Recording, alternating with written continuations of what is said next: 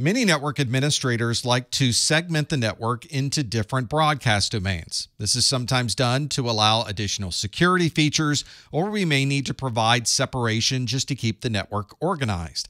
One way you could do this is to have completely separate switches. We would have one switch with one broadcast domain, and you can see there are devices connected to this red network, and we have a completely separate switch on a blue broadcast domain, and we have devices connecting into that switch.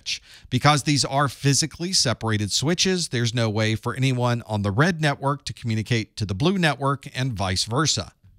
One challenge that we have with separating things out into these separate local area networks is that there are certainly a lot of wasted interfaces on the front of these switches. Since we have only a few devices, we have a number of interfaces that we've paid for, that we are powering, and that we're managing, but nothing is ever going to connect to those interfaces. It would make a lot more sense if we could combine these switches together, but still maintain the separation between the two networks. Fortunately, there's a way to accomplish this using virtual local area networks, or VLANs. VLANs still provide segmentation within the switch, so we have some interfaces that are configured for the red VLAN, and we have other interfaces that are configured for the blue VLAN. This still maintains separation of the broadcast domains. The red devices can't communicate to the blue devices and vice versa, but this separation is now done logically inside of the switch rather than physically across multiple switches.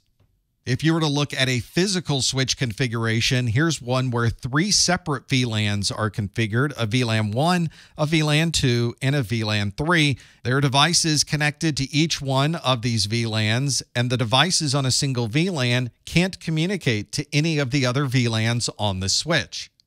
In most organizations, of course, there will be more than a single switch that is connecting the users together. In fact, there may be tens or hundreds of switches, and we may need to connect devices that are on one VLAN on one switch to the same VLAN on a separate physical switch.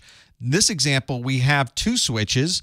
This Ethernet switch on the top has a VLAN 100 and 200, and the switch on the bottom also has a VLAN 100 and VLAN 200.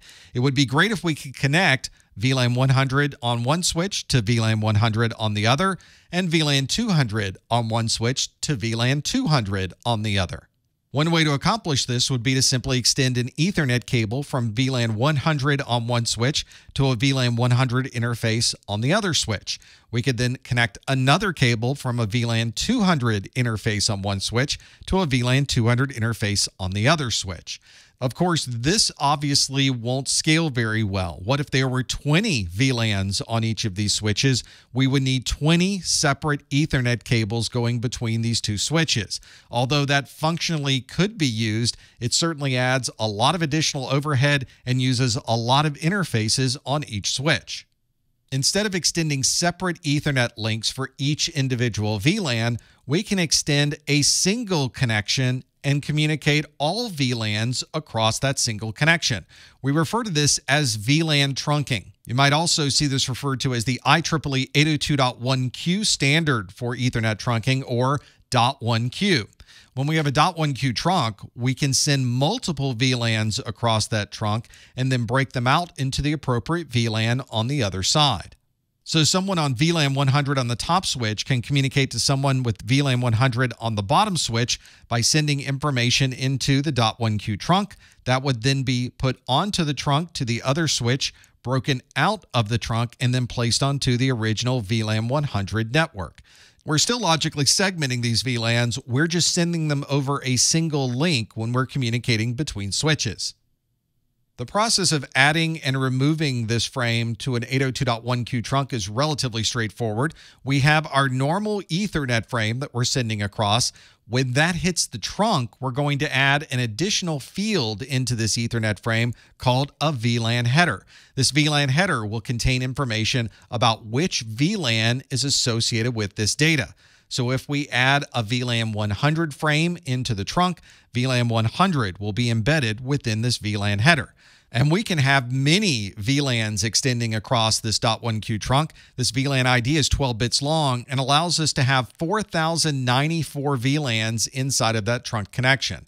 Some switches will separate these VLANs into what's called a normal range and an extended range, where the normal range are VLANs between 1 and 1005, and the extended range is between 1006 and 4094. You'll notice that the first and last VLANs are reserved. So VLAN 0 and VLAN 4095 are reserved values that you would not normally configure as a separate VLAN. Before this 802.1q standard existed, there was another method to trunk information between switches called inter-switch link, or ISL. You may see a reference to ISL when looking through a switch configuration, but practically everyone uses the IEEE standard of 802.1q because that standard is understood and recognized by switches from multiple manufacturers.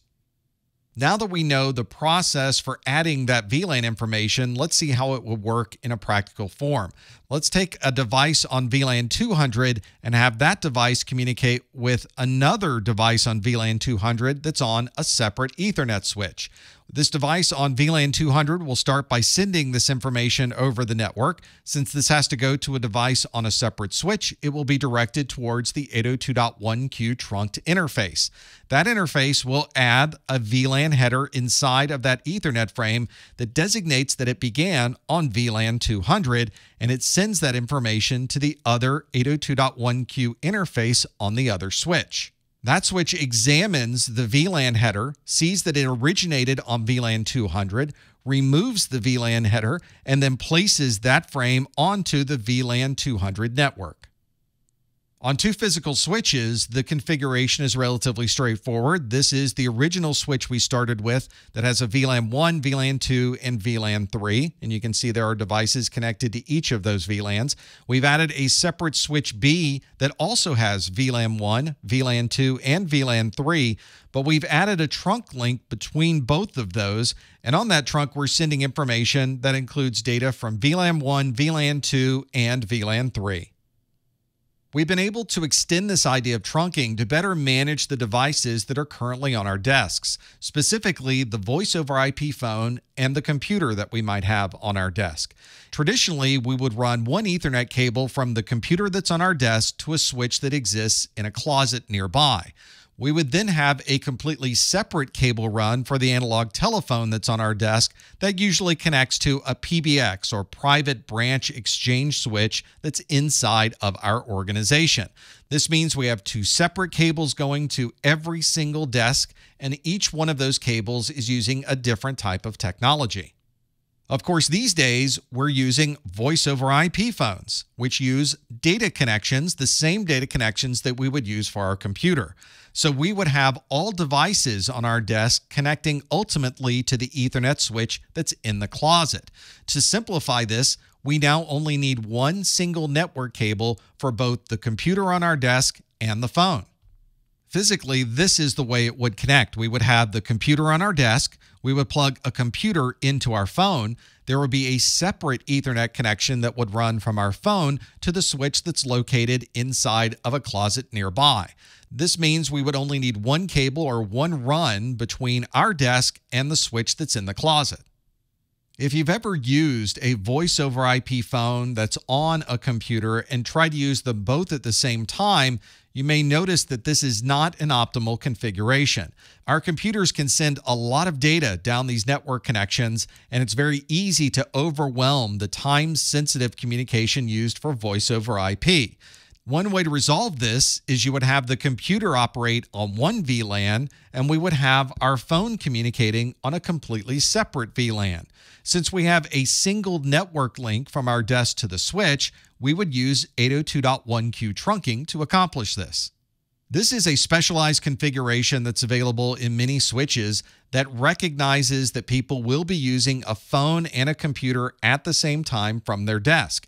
And it designates each switch interface as having both a data VLAN and a voice VLAN. And since you can configure them separately, you can provide additional priority for your voice configuration so that none of your data communication will ever disrupt your phone calls. Functionally, this is the way it would work. Our computer would be on one VLAN, let's say VLAN 100, and our phone would be on a separate phone VLAN, and we'll call that VLAN 200. When we send information from our computer, it's sent across the Ethernet link as a normal access Ethernet frame without any type of VLAN trunking. But if we're ever communicating from our phone, we'll tag all of the communication between our phone and the switch with an 802.1q header that designates that it came from VLAN 200. That allows us to set priorities in the switch and assure that the quality of service is maintained for all of our voice communication.